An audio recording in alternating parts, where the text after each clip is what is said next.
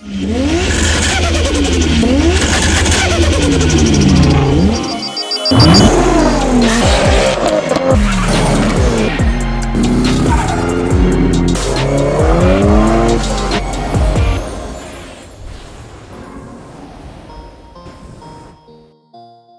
guys, this is Karan from GoMechanic. Everyone talks about turbo, big turbo, twin turbo, sequential turbo. They all mean power and speed, but very few people know how they actually work. To understand turbos, you need to understand the basics of how an engine works.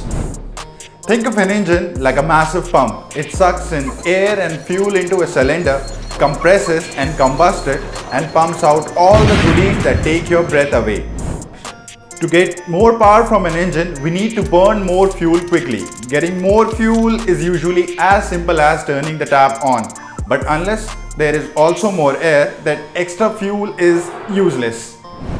A cylinder is limited in how much air it can breathe by its size or displacement. Historically, when engine makers wanted more air to burn with their fuel, they just made giant cylinders. There was no replacement for displacement. This often made engine heavier, larger and slower to rev. However, in 1905, a scientist named Alfred Bugie came up with replacement for displacement when he used the exhaust gases of an engine to power a compressor that fed denser air into the combustion chamber. More air meant more fuel could burn, which meant a bigger boom.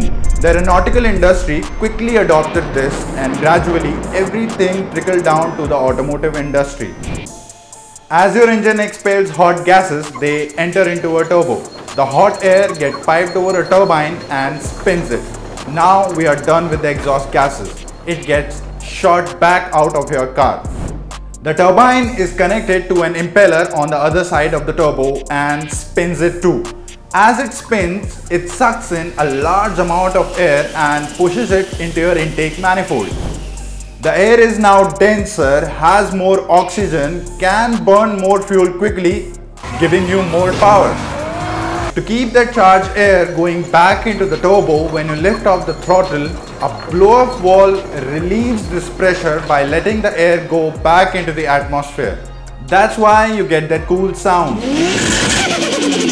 Turbocharging creates a lot of heat. The turbine side constantly has blazing exhaust gases passing through it, making it burn red hot. You may have noticed that many of them turn brown after a certain period of time. Referred to as the hot side of the turbo, it often looks rusty. That's because the extreme heat acts as a catalyst, causing the metal to oxidize more quickly.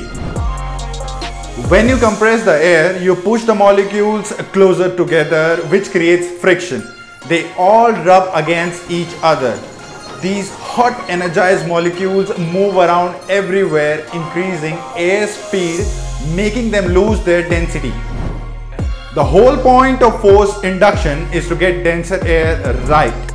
Well, if we cool off this turbocharged air, the molecule will cool down, sit closer together and become even denser. There are few ways to do this. The most popular and straightforward way is with an intercooler, which sits between your turbo and intake manifold. The air passes through channel with cooling fins, and the cool air from the outside passes over the fins, absorbs the heat and reduces the temperature. The mini radiator kind of a thing in front of the actual radiator is an intercooler. So if you want more power, why not just get the biggest turbo you can find? Well, it's not that easy. If the turbo is too big, it takes long time for the exhaust gases to get it spinning fast enough to compress the air. The time taken between hitting the accelerator pedal and feeling the boost is called the turbo lag. Engineers solve this problem by using two smaller turbos rather than using a larger one. You can read about various kinds of turbos on our GoMechanic blog. The link is in the description. Just like me, turbocharging is the perfect example of performance technology trickling down to the rest of the market. The most obvious benefit of a turbocharger is it increases power, especially low-end torque. Second to that, it also improves fuel economy. So if your goal is 300 horsepower with a 2-liter engine, Adding a turbocharger will make you achieve that figure far more easier. Just like any technology, there are pros and cons. But with turbocharging, the benefits far more outweighs the drawbacks. The more subscribers we get, the more cool stuff we make. So don't forget to click on that subscribe button and smash the bell icon. This is your Turbo Boy Karan. Goodbye and happy motoring.